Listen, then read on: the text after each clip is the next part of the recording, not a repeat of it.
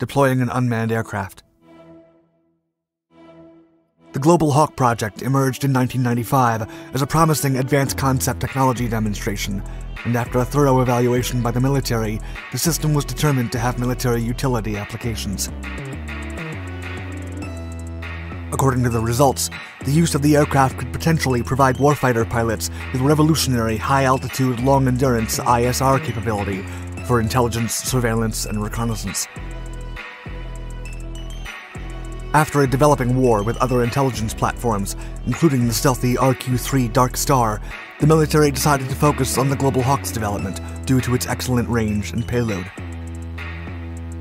Finally, in March of 2001, the United States Department of Defense awarded Northrop Grumman a contract for the project's engineering and manufacturing development phase. While still in development during the September 11, 2001 attacks on U.S. soil, the military decided to deploy the aircraft to support overseas contingency operations. Still, the development and construction phases continued at the Northrop Grumman Aeronautical facility in San Diego, and the program stage concluded in February of 2003 with the final delivery of 7 pre-production vehicles. Initially designed by Ryan Aeronautical, now part of Northrop Grumman Aviation, the RQ-4 Global Hawk's development was funded by the Defense Airborne Reconnaissance Office and managed by the Defense Advanced Research Projects Agency and the U.S. Air Force. While the Ryan Aeronautical Center is the prime contractor, other leading suppliers include Raytheon Systems, Rolls-Royce, Boeing North American, and L3 Communications. The drone was developed as a high-altitude, long-endurance unmanned aircraft that has ISR capabilities thanks to a unique aerial reconnaissance system that supplies military field commanders with high-resolution, near-real-time imagery of large geographic areas. According to the U.S. Air Force, the Global Hawk's primary mission is to, quote, provide a broad spectrum of ISR collection capability to support joint combatant forces in worldwide peacetime, contingency, and wartime operations. How it works. The RQ-4N is equipped with Northrop Grumman's active electronically scanned array radar, Raytheon electro-optic and infrared sensors, and an L3 communications suite. The Global Hawk unmanned aerial vehicle system comprises the RQ-4 air vehicle with several features such as sensor packages and communication systems. A ground element consisting of a launch and recovery element and a mission control element with ground communications equipment completes the system. As such, the aircraft is remote controlled and uses all its capabilities via a satellite link with pilots on the ground.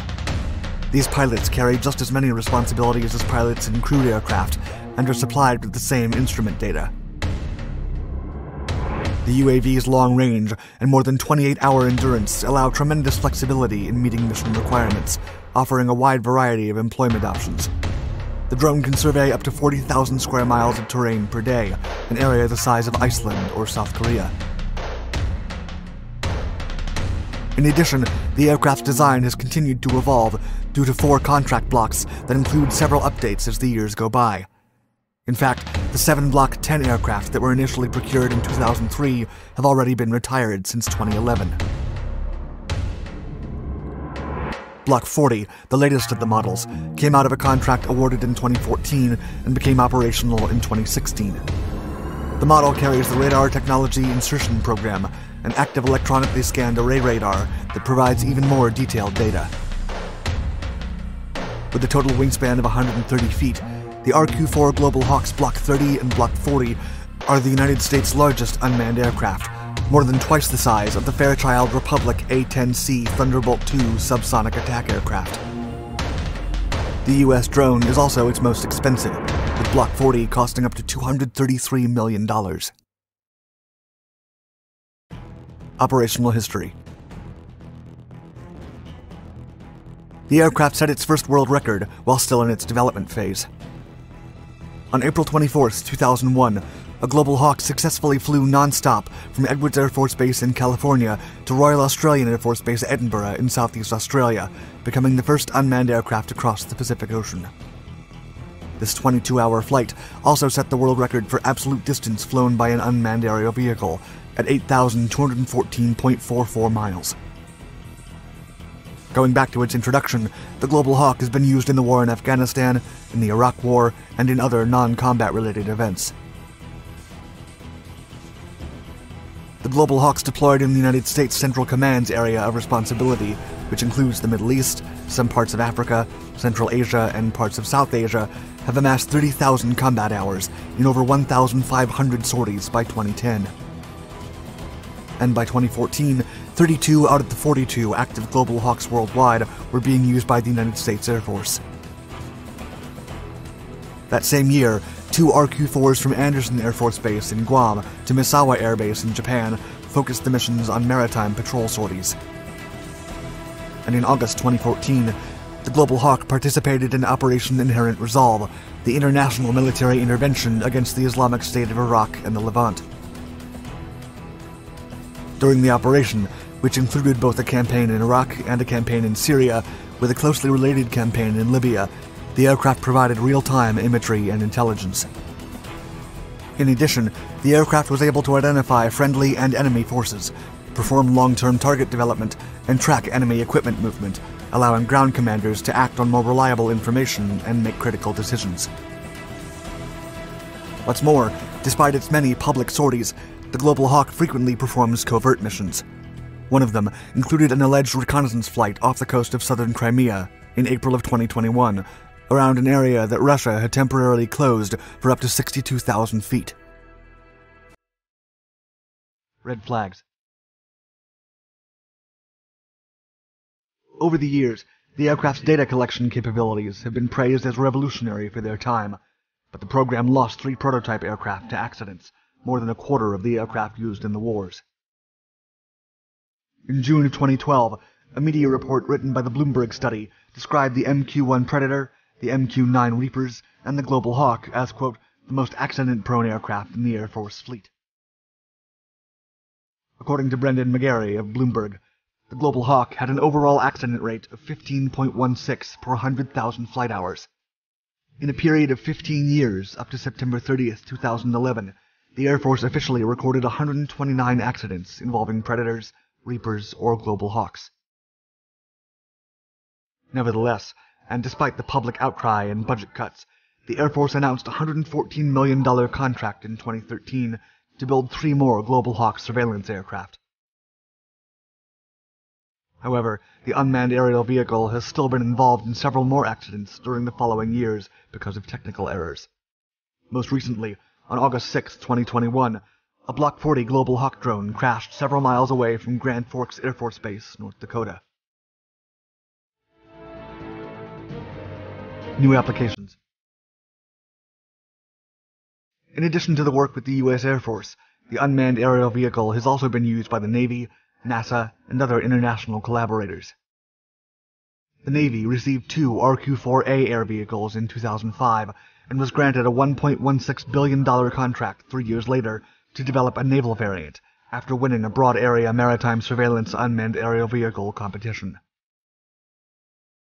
In September of 2010, the RQ-4N was officially named by the Navy as the Northrop Grumman MQ-4C Triton.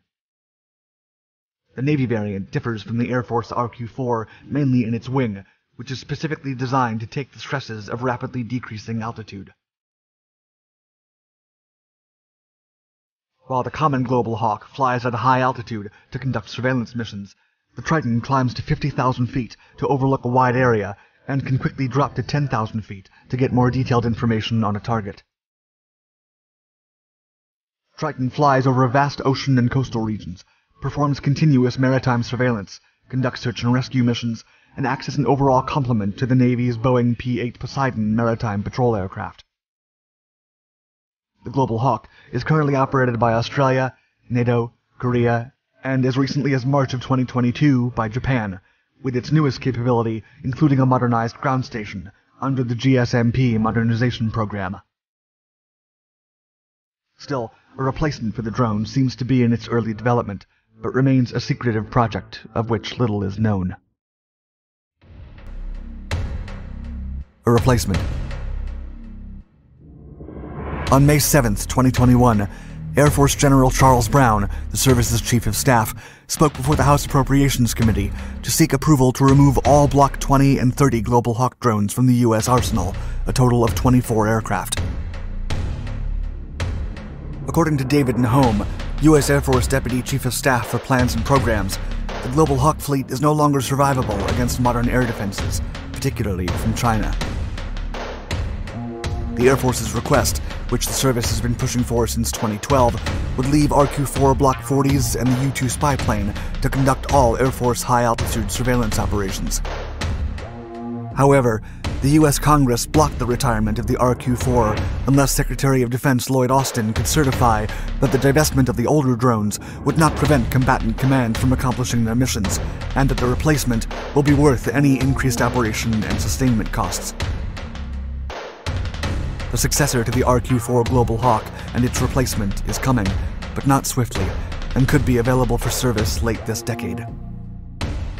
When asked about the drone's replacement, Nahom refused to share any details of this highly classified project. Still, Nahom tried to assure Congress that while the threat can seem overwhelming, the United States has its own advantages, mainly in alliances and partnerships that other world powers, namely Russia and China, do not possess. As Northrop Grumman Global Hawk Vice President Leslie Smith put it, quote, "Global Hawk is a critical asset that delivers vital data to U.S. forces and allies 24/7, 365.